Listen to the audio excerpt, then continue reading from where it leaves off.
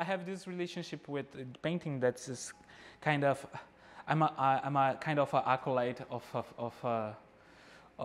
this church that is painting, and I have to pray every day. So I come here as a worker, do my stuff, and I have this commitment with the surface, with the materials. This is the practical stuff that I know. The rest of it, the moment that the image happens, I don't know nothing. So at first, one thing I have to know that I feel actually is the doing, the practice of every day. So I think myself as a worker.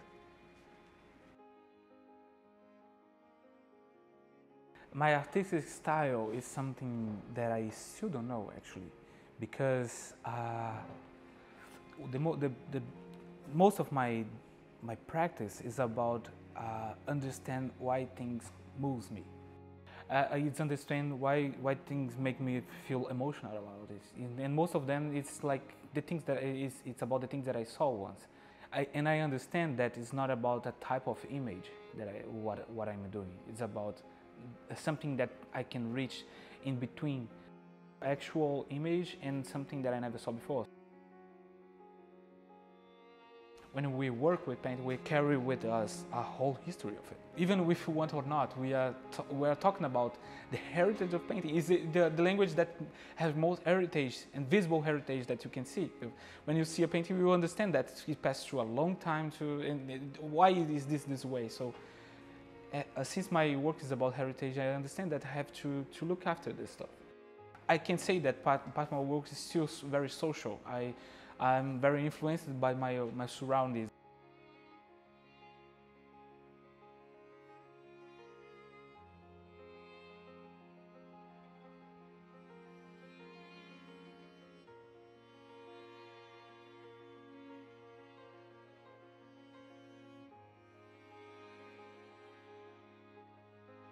At first, I understand like the scale and the architecture as a subject of my work, and then that just doesn't make sense anymore. And then I understand the city and the cityscapes, and then this subject was kind of enough for me. And then I went further and discovered the landscape, and discovered the landscape as a very formal and analytic situation. But then I discovered that what was interesting to me actually was the affective and emotionally thing about the landscape. So it kept changing, and my work go with me on that, you know. So right now I can understand that I'm a painter, and I paint kind of landscapes.